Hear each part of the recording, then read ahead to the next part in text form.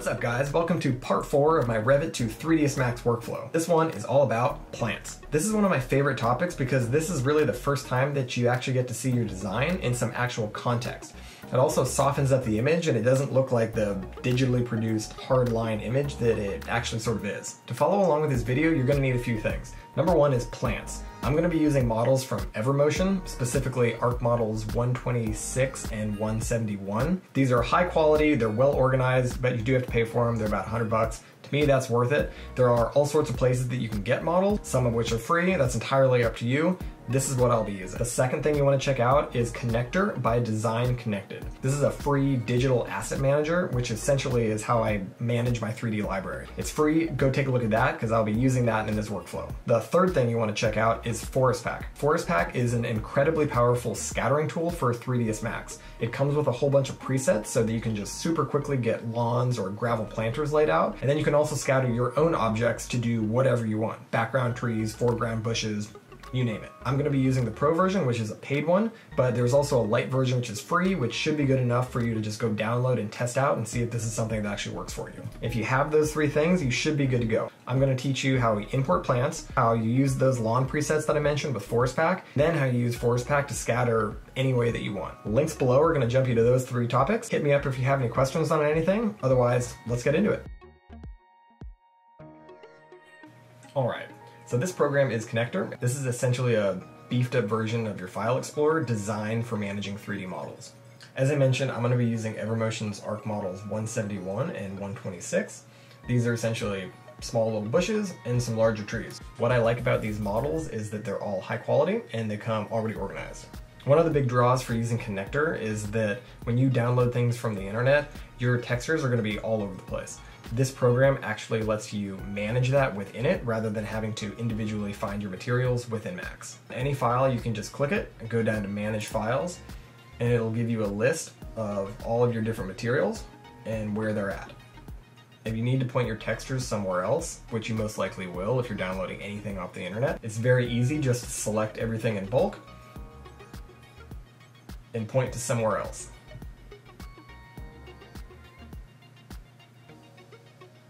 What's also nice is that you can specify rendered previews, or you can just get an actual preview of what the 3D model looks like, which you can't do just in your typical File Explorer. When I'm ready to add something to the scene, all I do is just go down, find the file, and just drag it into the Max window. It's going to give me an option here.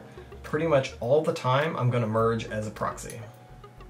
It's going to bring up this little interface. This is essentially pointing where do you want to save your proxy. Alright, proxies are essentially placeholders for high poly models that only get pulled into your model at render time. The point of this is so that you can take these 100 megabyte trees and rather than pulling tons of them into your scene and getting it bogged down up to 5 gigabytes or so, you can leave them outside of the file so when you hit save, you're not resaving all of this extra geometry, you're only saving your scene. It's a way to just keep your scene much lighter than working with a ton of high poly stuff all the time. What we're going to see in our scene are these representations of it as a point cloud. So this dialog box is how we want to bring the model in. You really don't need to worry about these settings. The default ones are fine. Just focus on where do you want to save that model. It's sometimes good practice just to make a folder right next to your scene file that's called proxy, and that's where it's going to dump into. Hit OK, and it will create that proxy and pull it in for you. So that guy came in out of scale, but that's okay. Trees are probably the one thing that I don't care as much about scale because trees vary so much. Just scale that down.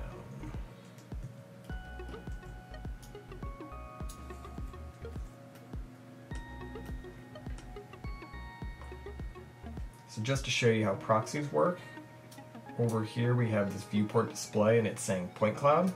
If you change that to full mesh, it's going to update and you'll see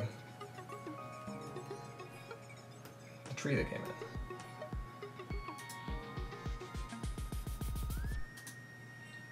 Let's keep it on point cloud because it's going to get a little crazy once we get too many things in. Let's also quickly double check our materials and make sure that everything came in okay. Use the eyedropper.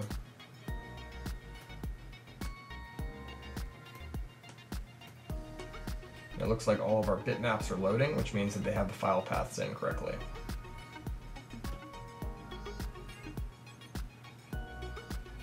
that's it. We have a tree. You can now move that however you want based on your scene. Scale, rotate, whatever. A cool little trick as well, if you're in your move tool, if you hold shift while moving, it will make a copy. When it comes up with the copy options, copying means that it will be a completely unique version of that tree. An instance is linked to that original, so if you edit the original, it'll propagate those changes to the new tree. Instances are typically a little more efficient for the scene, so I'm going to do instance for now since I won't really be changing these individually.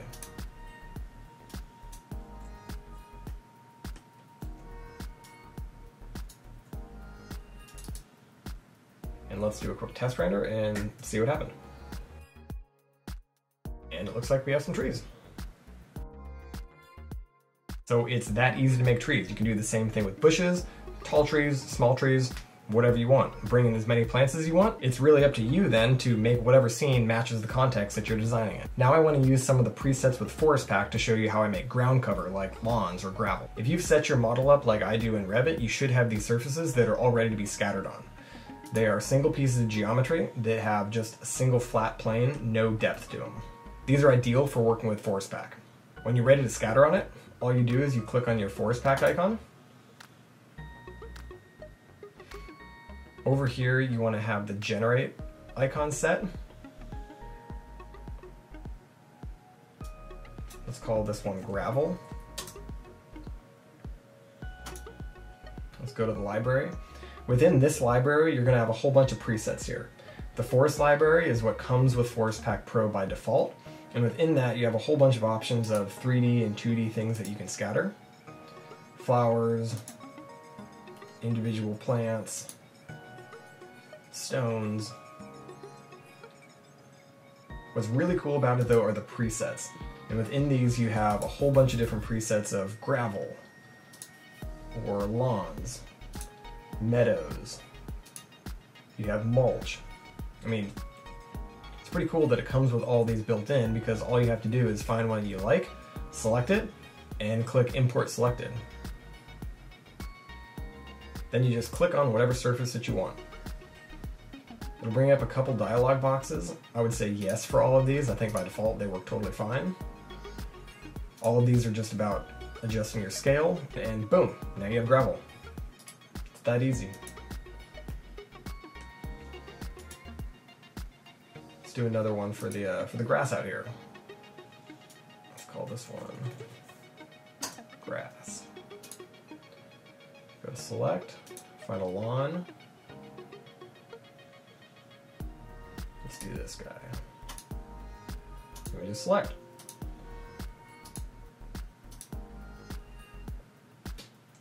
And there you go. Let's go take a look.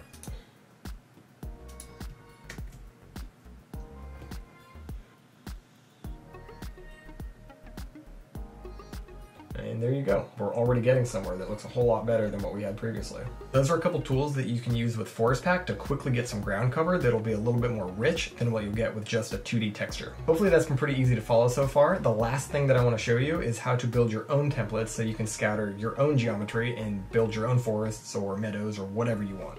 Let's bring in a few more plants from Connector. Let's just pick a few things. I don't know, let's grab this guy. So now we have a few different plants. So now what we want to do when we click our Forestpack icon, instead of clicking generate, let's do custom edit. Hit OK. And you'll get this little F icon. Let's go over into your edit modifier panel. By default, it's going to start with your whole grass preset. Let's delete all that. So there are a few steps setting this up. The first thing you want to do is select the geometry that you want to scatter. To do that, you just click the plus icon, and that creates a new item. Then you want to select Custom Object. Clicking this None will let you pick anything in the scene that you want. So let's pick our bush after we finish autosaving. Now you can see it's slotted in here, and we have something here. Let's do another one.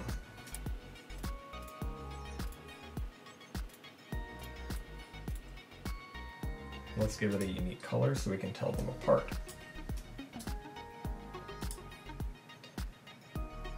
So now that we've selected the geometry, we want to select a surface that we want to scatter these on.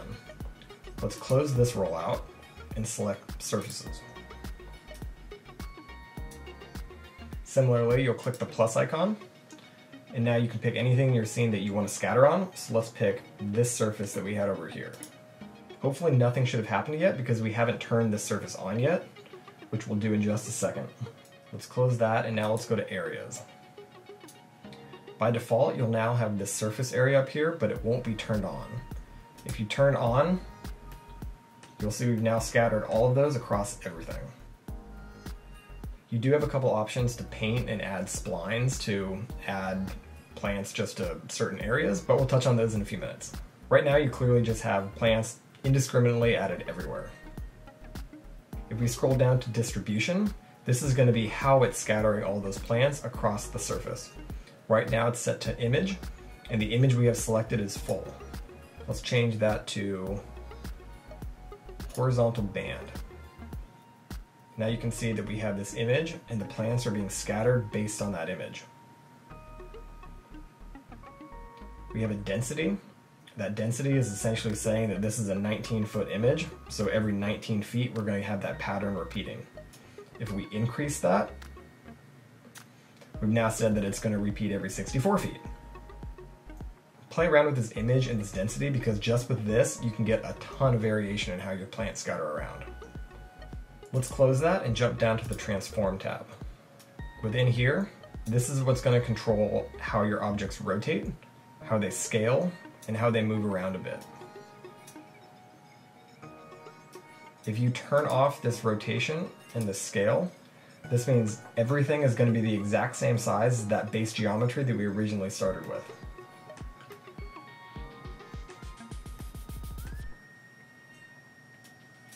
If we turn on the scale, that means everything will scale between 75% and 125% of what the original one was. So you can play with that to really quickly get a whole lot of variation amongst all your geometry. Another important one to use is your rotation.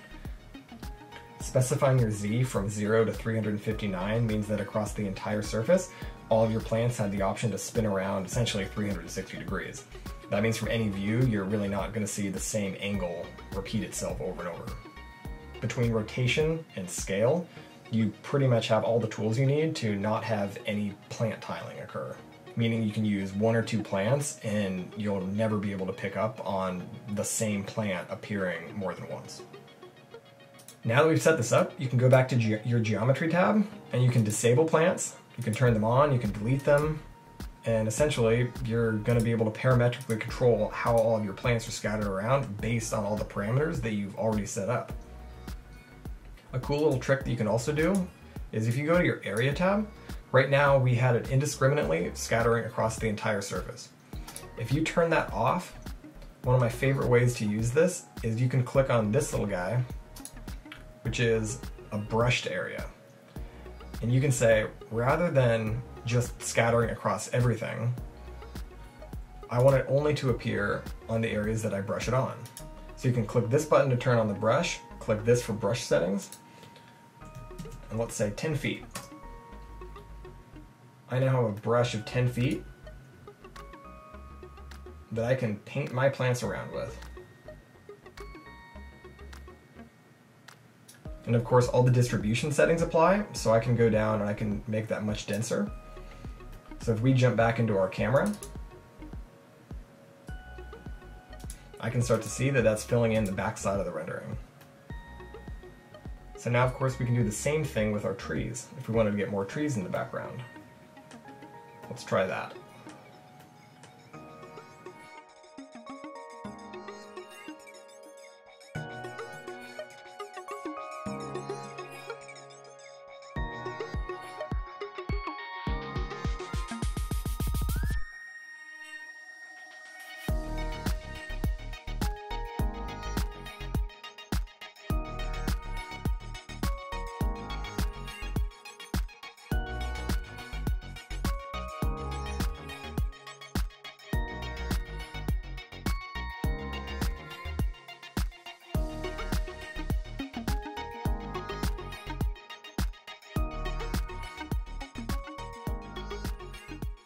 So with those three tools, you can pretty much do any type of background tree, foreground bushes, ground cover, individual specimen trees. It's really up to you to use your available plant library to compose whatever image that is convincing and tricks the viewer into thinking that this is a real building in a real site. Forestpack has a whole lot of other options available with it that if you're interested, there's tutorials available you can go and check out. But for an architect who's just looking for something better than what Revit can handle, these are pretty much all the tools that you really need to learn. At this point, the main thing that we don't have is the interior lights, beds, tables, sort of all that soft stuff that really drives home the point that this is a livable place that you want to experience. I'm going to be covering that stuff in the next video before the last video, which is a post-production video in Photoshop. Subscribe to find out when that one's available. I'm also active on Instagram, so hit me up if you have any questions because I totally want to help out. Hope you had fun with this one, and thank you so much for watching.